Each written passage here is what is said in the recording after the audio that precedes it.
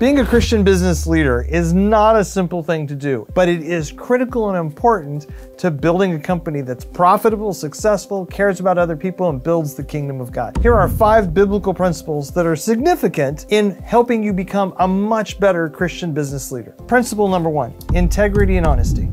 So integrity is one of those words that gets thrown around a lot in business. Of course you have to be honest. Of course you have to have integrity. It's kind of pay to play. And yet, how much true integrity is there out there in the current world? How many business leaders do you know who choose to be honest when they make a mistake? Or who never pad their invoices or stretch the truth to make themselves look better? Or blame the employees for a mistake that was theirs? Oh, I hate when that happens. Proverbs 11:3 says, "The integrity of the upright guides them, but the unfaithful are destroyed by their duplicity." There's a lot to be said about doing business with or working for a leader who has integrity and honesty, one who owns their crap when they fail, as we all do. Yeah, if integrity is something easy to find, why is it we all live with a bit of awe and wonder when people actually do it? Wait, are you serious? Bottom line, as a Christian, lying isn't on the table as an option. And I can guarantee you'll be uncomfortable, because we cannot both lie and live in a place of peace with God. They are mutually exclusive addresses.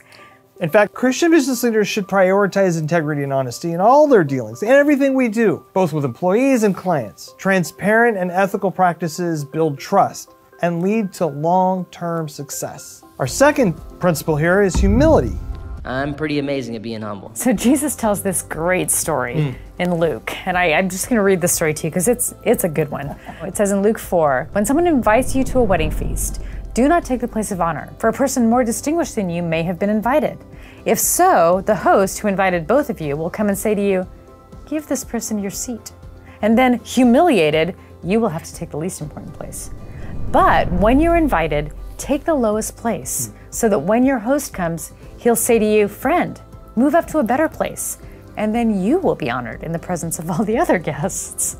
Proverbs 15 goes on to say, wisdom's instruction is to fear the Lord, but humility comes before honor. One of the things that's true about humble leaders is they're open to learning from others, right? There's not just this sense of, I know everything, I don't need your help, I got this, that arrogance that comes sometimes, especially when we're trying to protect ourselves. So what does humility look like? Humble leaders are open to learning from others, acknowledge their mistakes, and are willing to serve. Which leads us to our next point, which is servant leadership. So Jesus taught in Mark 10:45, "For even the Son of Man did not come to be served, but to serve and to give his life as a ransom for many." Along with a lot of other things he did, Jesus managed to turn leadership upside down. A leader who washed his followers' feet, who sent them to practice what they were learning, and rejoiced when they succeeded. Here at Half a Bubble Out, we talk a lot about creating a great working culture. And part of that is your team knowing that you care about them and their development. Servant leaders empower their team to make decisions and to take more responsibility on as they grow and learn. They help them when they mess up and remind them that mistakes are part of growing. If you're familiar with Jim Collins in Good to Great, he talks about level 5 leadership. And level 5 is where instead of looking back and taking all the credit for something that goes well, you look forward out to that sort of proverbial through the room and check out all the people that actually helped you make that happen. And you give them the credit. The fourth is fairness and compassion. Colossians 3:12 tells us, "Therefore, as God's chosen people, holy and dearly loved, clothe yourselves with compassion, kindness, humility, gentleness, and patience." But aren't leaders supposed to be tough and hold everyone accountable and care about profit and be like, rah, rah, rah? A, B, C. A, always, B, C, closing. Always be closing. Always be closing. Look, I spent 8 years in our local Rotary Club and learned Rotary's 4-way test is what we've called it, of the things we think, say, and do. The first is it the truth? The second is it fair to all concerned? The third, will it build goodwill and better friendships? And fourth, will it be beneficial to all concerned? Rotary didn't make this up for themselves. They adopted it in 1943 from a guy named Herbert J. Taylor, who was an American business executive, who created the test to help rescue his company from the brink of bankruptcy. You might not be surprised to learn that Herbert was a strong Christian. He co-founded the Christian Workers Foundation. He served on boards of leading Christian institutions, including InterVarsity Christian Fellowship, Youth for Christ, Young Life, Fuller Seminary. One of the things that's important to understand about that four-way test is that it actually was proprietary information that helped save his company. In the beginning, it was something that he and his leaders ran throughout their 1,000-employee company and actually integrated to accelerate them out of debt and accelerate them out of loss and into profit, and made their company more viable, thriving, and actually successful and able to survive. And it was because of something like that that you can see Christian leaders should treat their employees and customers with that kind of fairness, that kind of respect and compassion, recognizing that they are ultimately serving God in their business endeavors.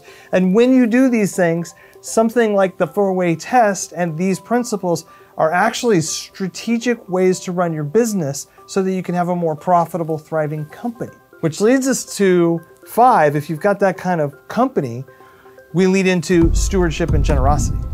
So in Luke chapter 12, Jesus teaches, "From everyone who has been given much, much will be demanded. For one who's been entrusted with much, much more will be asked." Remember, with great power comes great responsibility. So Christian business leaders have to view their resources. We have to view our resources and influence as our stewardship from God, and use our wealth and influence to make the community and the world that we live in a better place. And there's a number of ways that we can do that. You can do it through tithing, giving of time and resources, blessing others. One of our favorite stories in Half a Bubble Out lore is way back when, this was probably 2005 or 6, a businessman here in town who really had a great walk with Jesus, full of integrity, was absolutely living out all of these principles. And we were in an early stage of our business. We were struggling a little bit. We were in a prayer group with him, and he and his for the president of his company got together, and they just decided to give us a check for $1,000. And basically, I just remember him saying, "We're not exactly sure what you're going to do for us, but we would like to hire you." And that $1,000 check encouraged us in a really dark time. And it also then launched us into serving that company, who we still serve to this day. And if you look at these biblical principles, this integrity and honesty, humility, servant leadership, fairness and compassion, and then stewardship and generosity, those things can radically impact your business to thrive so that you can impact other people's lives in a positive way and build the kingdom and grow financially. And those 3 things alone are powerful tools.